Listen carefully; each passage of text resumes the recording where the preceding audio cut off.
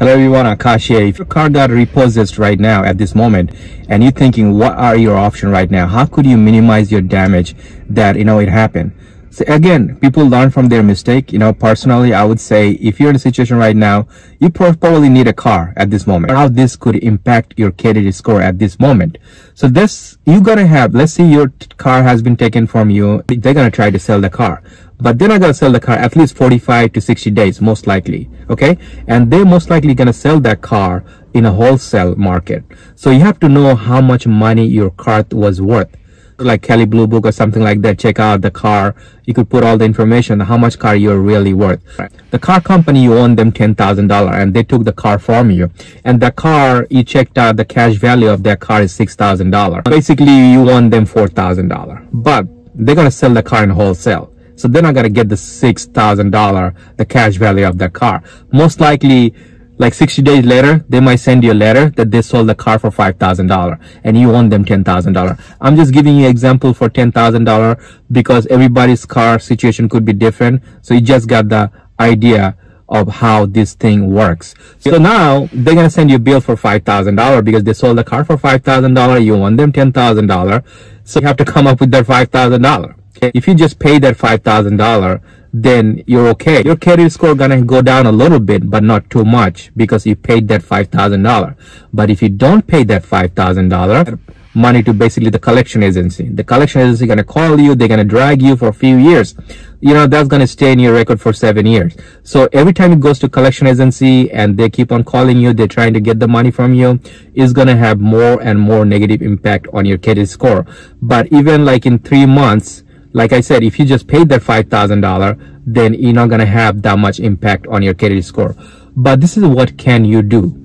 So they took the car for you this week or this month. They just took it. So you have 60 days, 70 days, 80 days, 90 days. It doesn't matter. When they're going to sell the car, they're going to send you a bill.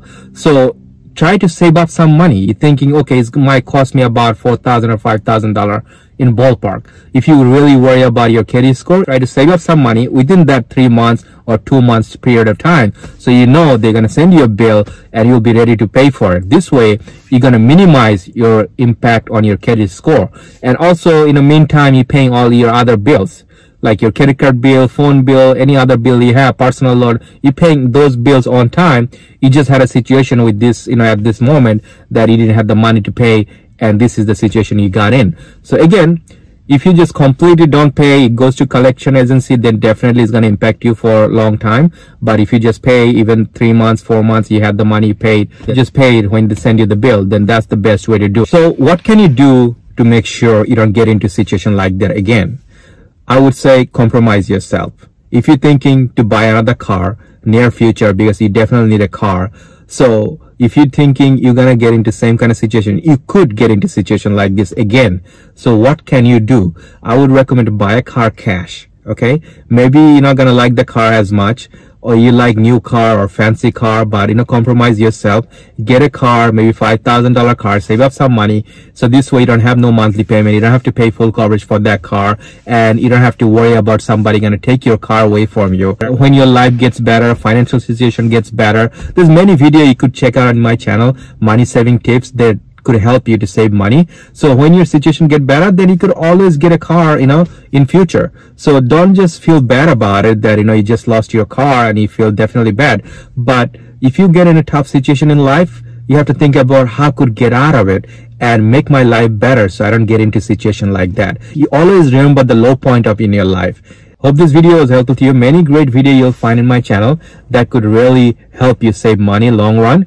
So check it out and consider subscribe to my channel. Take care.